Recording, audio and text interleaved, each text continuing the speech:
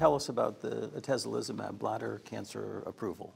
So everybody else at this panel has had new drugs, over the past few years. We've been waiting 30 years. 30 years. And then some for a new drug. The last one that was actually approved in the U.S. for metastatic disease, believe it or not, was cisplatin.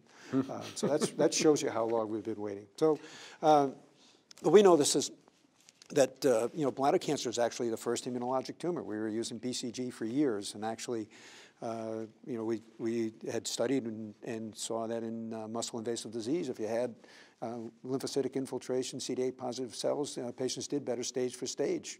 So we've known this for a while.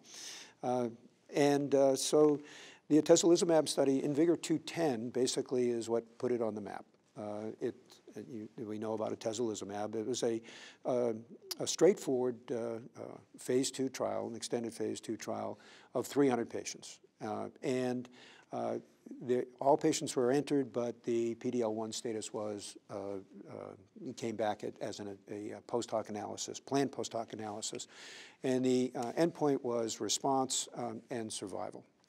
And so if you take a look at overall response, it's around 15%. That seems low, but in this patient population of previously treated patients, typically we see about a 10% response rate with systemic chemotherapy. The taxanes are one of those, highly toxic. And so if you take a look at the Atezolizumab, it was 15% for all comers. For the patients who are PD-L1 2 or 3 plus, it was 28%. And in the patients who are 0-1, it was still 8 to 10%. And if you look at those swimmers plots, you can see that some of those patients were still continuing to respond at a year.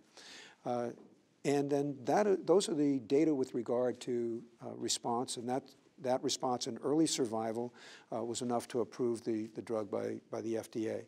At these meetings, Rob Dreiser is giving an update with regard to survival. The survival of the patients who are 2-3 positive is 12 months, never seen before in a trial.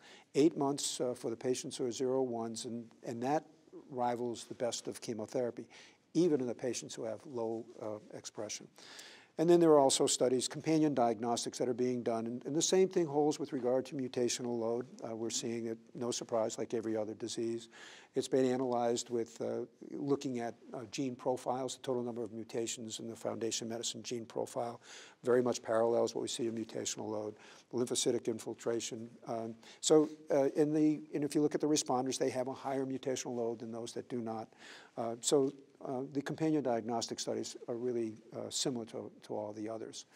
There's a separate 100-patient cohort in that INVIGOR trial that we are awaiting final data this weekend at ASCO as first-line therapy in patients who are ineligible for cisplatin-based therapy. Now, cisplatin is for metastatic disease.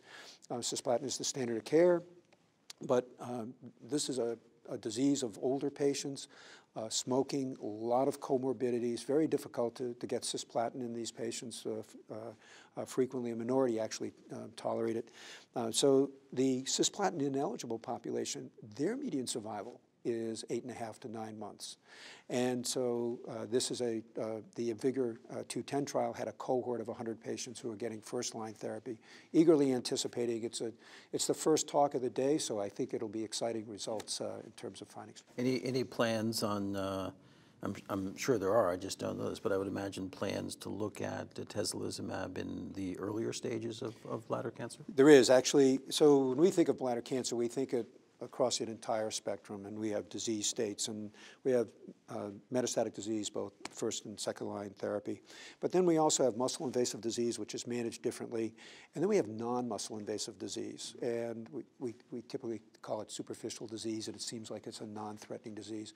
In point of fact, it's treated with resection, TUR, transurethral resection, and then BCG. But if you take a look at the patient population whose disease recurs, superficial disease recurs within 12 months, and what we now call the BCG unresponsive population, they're actually a very high-risk population for developing muscle-invasive disease, going on to have nodal disease or metastatic disease. Actually, the signature so-called superficial disease sort of belies the aggressiveness.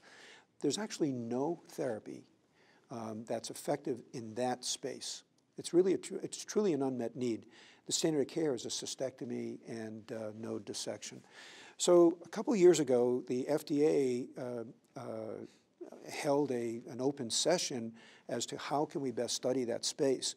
And it turns out that it's very hard to randomize patients, and they accepted what would be a non-comparator trial approval process. And now all these drugs are getting into that space. Atezolizumab is in that space now, looking at patients who have BCG unresponsive disease to see if there could be activity. We know that once patients get BCG, there's a pretty substantial upregulation of PD-L1 positivity. That's been seen already. So we know that it's certainly a good candidate for this therapy. And what about in renal cell? Any data yet with Atezo? So with Atezo, there is a trial. It turns out there was a very small trial looking at Atezo plus bevacizumab. And there was actually a very elegant study, small number of patients who actually had biopsies. They started off with bevacizumab, then got Atezo, and then had subsequent biopsies in examining the tumors with regard to CD8 positivity and cytokine release, et cetera. And it was very interesting in how much upregulation there was with regard to lymphocytic infiltration.